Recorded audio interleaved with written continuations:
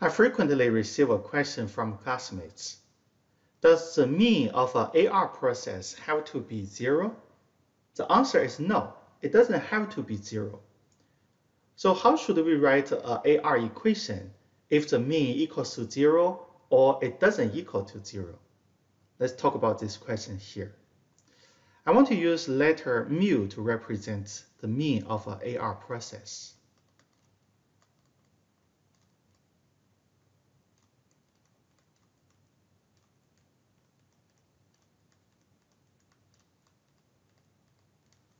Let's take a look at how should we write an AR process when mu equal to 0. In this lecture, I want to use AR1 as an example. AR2, AR3, and ARP are similar to AR1 process I show you here.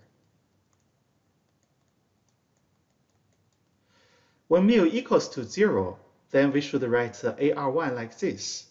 Xt, which is the current value in the time series, equals to phi1 times xt minus 1 plus epsilon t. Epsilon t is the error term of the time series. When mu is not equal to 0, we should write an AR process like this. Xt minus mu equals to phi1 times parentheses xt minus 1 and then minus mu and then parentheses. You see, when mu is not equal to 0, then when I write the equation, I have to use xt minus 1 minus mu as well.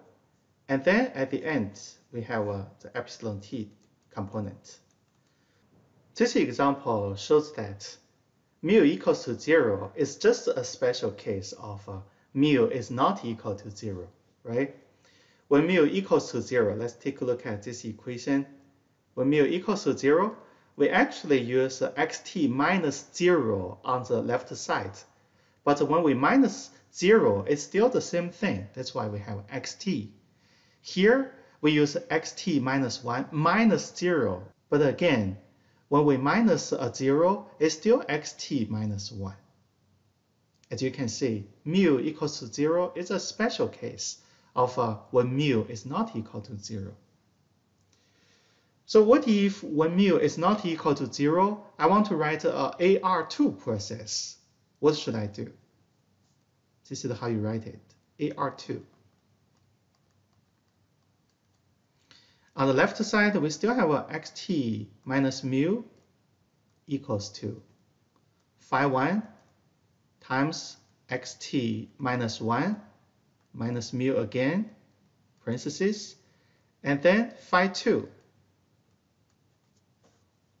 Let me move my pen around so I can write the second component. Parentheses, xt minus 2 minus mu, parentheses, and then epsilon t. As you can see, when you have more orders, you just use the additional order minus mu. So some classmates may have a question, why do we always have to minus mu on both sides? The reason is, do you still remember the stationary assumption of an AR process? A stationary process has a constant mean. That assumption doesn't say the mean has to be 0, but we do have to follow that assumption. We need to subtract the constant mean from both sides. This is how we write an AR process in a mathematical equation. I will put the equations in a formal format and then upload the PowerPoint to this video's description section.